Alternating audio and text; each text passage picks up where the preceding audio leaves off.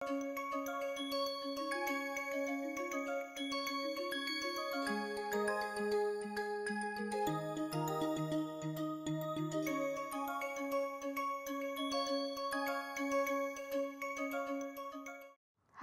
welcome to this session, and if you remember in the previous session we are discussing about that how to incorporate green into the different loop of the supply chain, starting from sourcing of raw material to the end disposal of the product.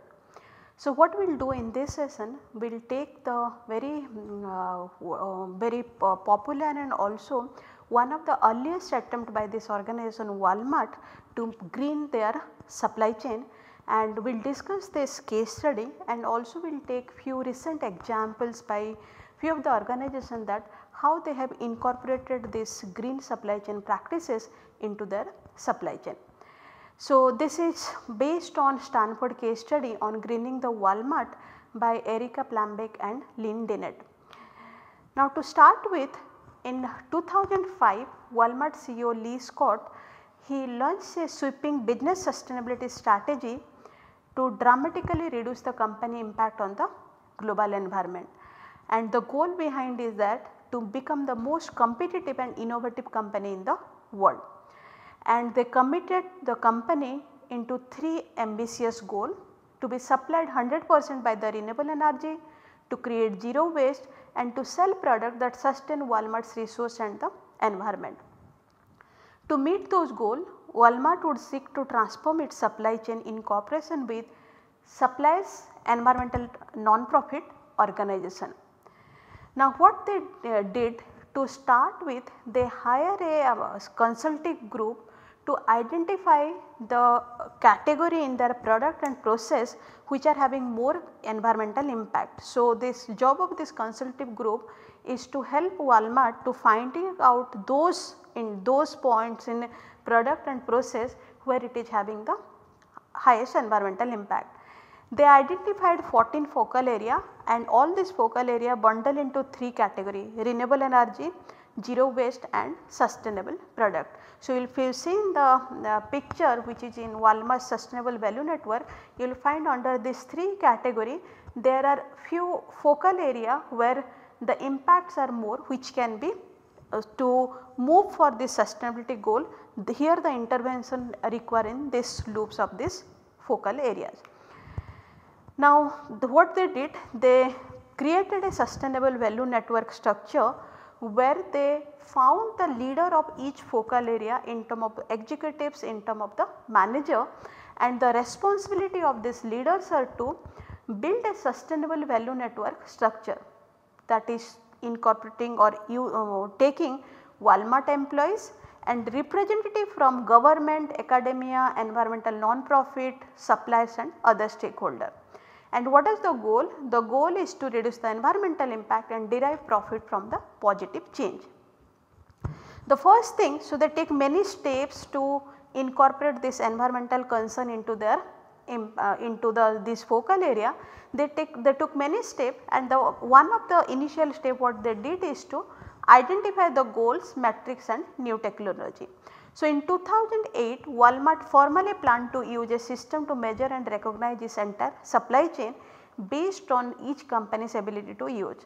So, they did into less packaging, utilize more effective material in packaging, source these material more efficiently related to other suppliers. The example is that they develop a web based scorecard for packaging, and which will evaluate each product's packaging against the 9 sustainability metrics, include cube utilization, recycled content, CO2 per ton of production and recovery value.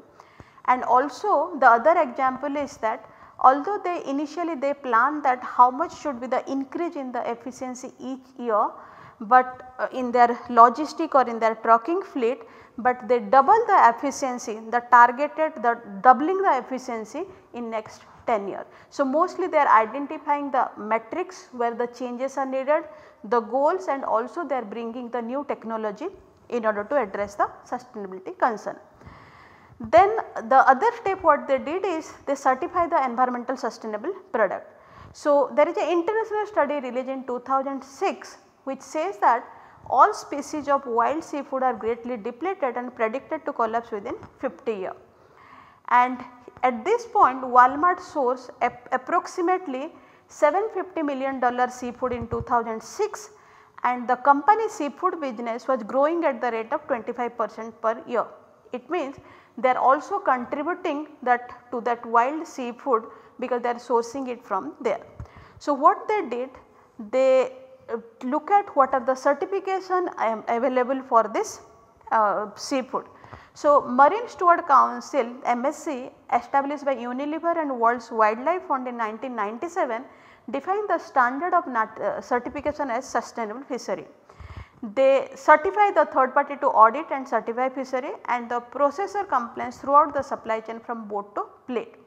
So, here then the Walmart took that certification and also ensure that whatever the seafood they are sourcing, that is only MSC certified fish, not from any other certified. It means they are sourcing it from a source, sourcing it from a agency where there is the environmental impact is less and the impact is associated from boat to plate.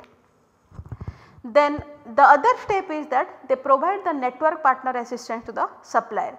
So, they provide the supplier with the valuable knowledge and process assistance through its strong relationship with environmental non-profit in its network.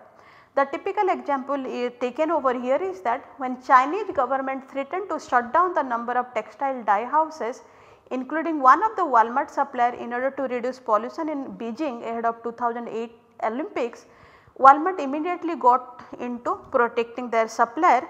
They put the dye house in touch with one of their NGO in their network, and the NGO helped them to formulate the most environmental friendly process that reduce the toxics output quickly, and in that way the supplier could save themselves from shutdown, and in that process Walmart played a role to connecting the supplier to the NGO, and in turn that NGO helped them to how to reduce the environmental impact in their process.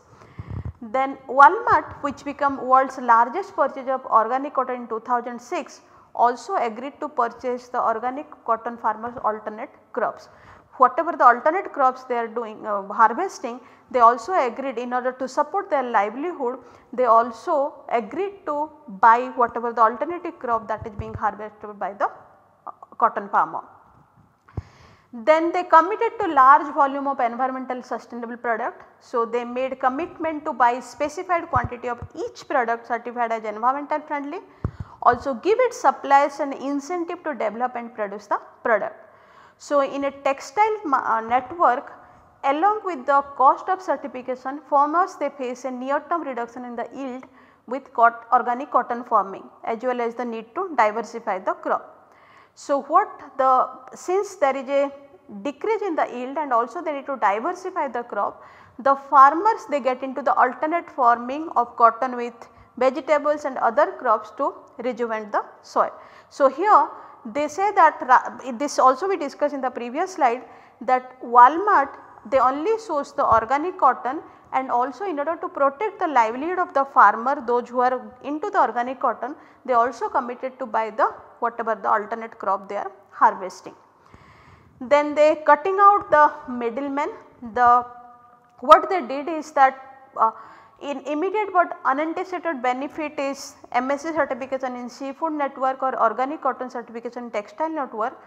What they did is that since they have taken a certificate for both the seafood network and cotton and also in other cases, they eliminate the intermediary and they simplify the supply chain.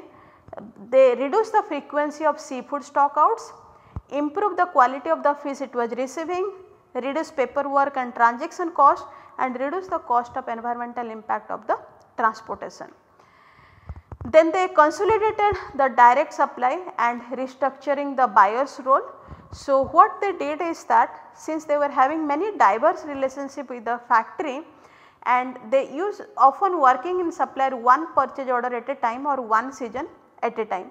So, what they did, in order to manage the relationship with all the supplier in the textile network, they did some organizational change and they redesigned the role of buyers. And in the past textile buyers had been the generalist handling wide variety of responsible, responsibility as the buyer did it in other product category, but they redesign the role of buyer, they redesign the role of supplier to make the process more efficient. And what are the how they restructure the buyer role? They put them into this different category, started with merchandising, product development, technical services and sourcing, planning and execution, and clearly identifying what is the role of in each of this. So, if someone is product development, their role is just to focus on the product design and looking at the trend execution, like what customer liking or what kind of product they are buying. Similarly, there is a team which is working on planning and execution. So, typically they restructure buyer role rather than doing everything, how each of them, mostly the suppliers and buyers, were they getting into this. Then they license the environmental innovation, and this comes from the concern that typically the suppliers, they are very sensitive about the IPR, and they Walmart felt that this is creating a barrier for improving the environmental performance. The typical example can be over here is that if one factory is significantly more energy efficient than others, then it got an advantage. But if they are telling that how they have become more energy efficient, if they are sharing the information with others, the competition might gain in a much better understanding of its production cost and therefore its profit margin. So, although there is a positive view about sharing this, but the supplier is sensitive about the IPR, that whatever the practices they are following, how this can be given to the competitor. Now, what Walmart did, they encouraged the supplier to license their environmental innovation, and by doing this, this gives an opportunity to derive the additional revenue from the environmental innovation, increase the supplier incentive to invest in innovation. Licensing the innovation would lead to improve environmental performance across industry and more widespread benefit for the Walmart.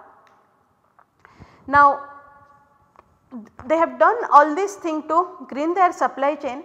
Here it is a very specific example what Walmart typically practices in greening the supply chain for a child's crib. So, here this is just an example that in building a child crib, a manufacturer must focus on every step of the process, from the trees used to transport and ease of recycling. It starts with ethical sourcing. Trees are tagged for tracing. Logging practices protect community, air, water and wildlife habitat. So, it is sourced from ethical sourcing. Then the manufacturing parts are milled to the specification that are safe for worker, consumer and environment. Then point of sale information for consumer include place of origin, chemical used in the manufacture. Transport trucks use the cleanest technology, reduce idling and travel the most direct route, there is a route optimization. Packaging, crib assembled and packaged in box made from post consumer recycled material. Customer use, it is friendly, crib is easily assembled, packaging is curbside and recyclable. Reuse, crib is not disposable product, rather it is passed to the family and friend. And end of life, when it is no longer useful as a crib, recycled parts are recycled. So, if you look at for a child crib as a product, starting from ethical sourcing, it is going, the green is being practiced in each stage till reuse and end of life. Now, after going through the case study, now let us see, there are for few examples for 2-3 companies that how their practices, what they are putting it in the supply chain, that can be categorized into the different attributes of the supply chain or bringing the green into the attributes of the supply chain. So, if you look at, this is the case or example of Apple, where sourcing, Apple suppliers are committed to 100% renewable electricity for Apple production, and also they have an energy efficiency program, educate supplier to identify new initiative in reduce energy usage and manage project. Similarly, product design, they switch to the low carbon material, then they are building energy efficiency into product, and also this Taptic engine in iPhone 11 series is built from 100% recycled rare earth metal. Then 16-inch MacBook Pro consumes 65% less energy than the Energy Star energy efficiency requirement. In this comes under the greening in product design and manufacturing. Similarly, in internal operation they use 100% renewable electricity at Apple Store, data center and office across 44 countries. And also in case of logistic and package, they focus on prioritizing mode of transport with low carbon impact without compromising the delivery time, on time delivery, and also they do a partnership with the shipping supply to leverage the fleet improvement, sustainable fuel and supply chain efficiency.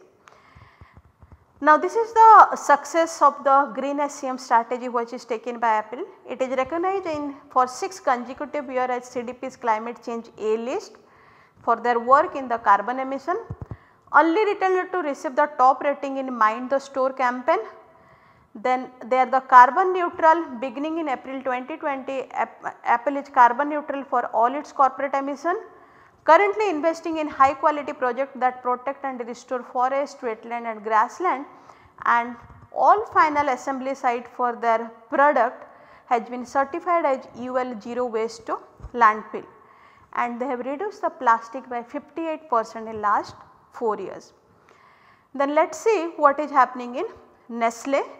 So, Nestle responsible when it comes to sourcing, their sourcing operation from farmer mostly connect. So, directly from the purchase of coffee, cocoa and milk. Then in product manufacturing they are the member of RE 2020 commitment for 100% electricity from the renewable sources, then optimizing energy consumption, then 27 factory certified by Alliance for water stewardship. These are the greening initiative in product manufacturing and services. Similarly, they do in order to create awareness, they do the training program for their employee, and also they see that what is the sustainability can be brought into the design. Then in logistic and package they make 100% packaging which is recyclable or reusable. 87% of packaging is reusable till now, and using recycled material for packaging in 2019 26% of the packaging used in Nestle operations content from the recycled material, and in August 2020 Nestle Philippines reached plastic neutrality. This is the progress so far. They have implemented responsible sourcing for almost 80%, improve water efficiency by 35%, reduce plastic consumption by at least 140,000 tons from 2015 to 20, make 100% packaging material recyclable and reusable by 2025, and in coffee supply chain they target to improve quality, quantity, sustainability in its coffee supply chain by distributing 220 million coffee plantlets by 2020. And similarly for the percentage 65% have been already distributed and aim to achieve 77% zero deforestation with supply chain. These are few of the evidence on with respect to raw material sourcing from the responsible sources and also the water withdrawal. So, in this session what we have tried to do is to understand the greening the supply chain from through the case study of Walmart and also the example of organization Apple and Nestle, how they have brought the sustainability agenda or how they have brought the greening action or greening intervention in their supply chain, and also what is the performance it has improved because of greening the supply chain. Thank you.